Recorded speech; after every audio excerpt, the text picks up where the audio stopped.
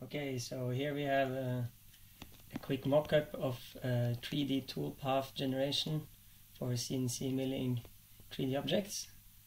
And we've started with a cylinder shaped like this, and then the end output is a series of contours, which you see here on top, that enables us to use the CNC milling bit to create this three-dimensional shape.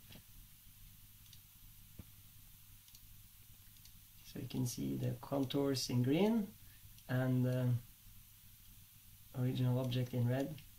And if I now create a higher resolution sampling distance, you will see that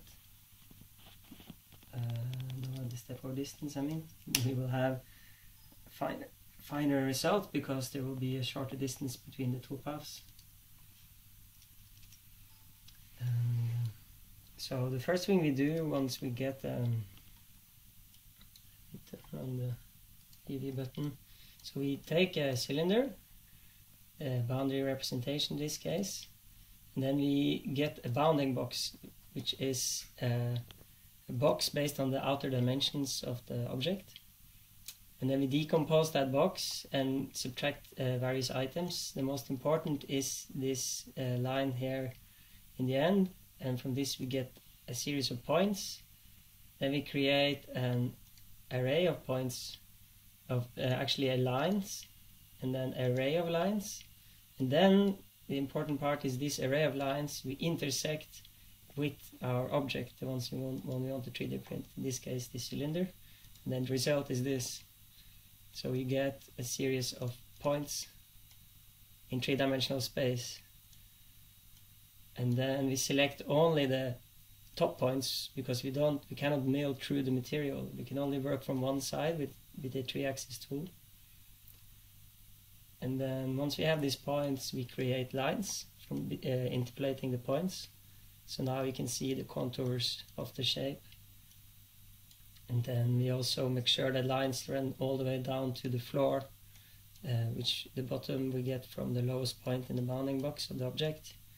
And then we create a safe set toolpath, which means that there's going to be a transition between the cuts, and we want to make sure that that transition is higher than the object, so that when we go from one part of the toolpath to the other, the bit won't transcend through the object.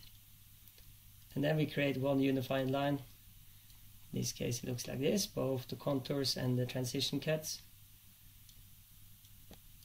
Then we take all the coordinates of these lines and we create a text string, coordinates. And then we weave in between the text string, we have a M3.